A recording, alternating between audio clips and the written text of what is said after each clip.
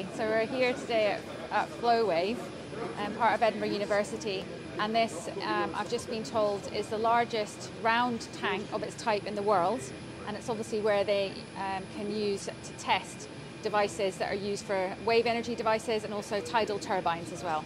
Is Scotland the home of renewable energy yet?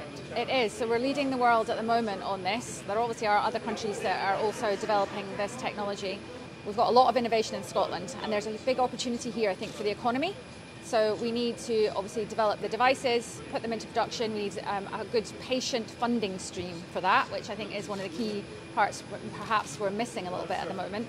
And then there's a huge opportunity here for Scotland to be building these devices, lots of skilled jobs, and also the generation of the electricity once these go into large-scale production. How far ahead do you think Scotland is with development of wave energy?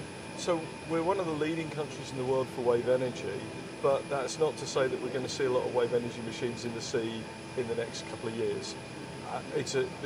Wave energy is a long journey. What were you teaching Ash Regan today about wave energy? So we were talking actually not just about wave energy, but about tidal energy as well. And we test wave and tidal and often sometimes floating wind machines here at the FloWave facility. And it's very important that we do this as part of the development process. So technologies can be tried out here at small scale in a way that then gives you confidence when you deploy them in the sea that those machines are going to behave in the way that you expect them to do and are going to generate power for us.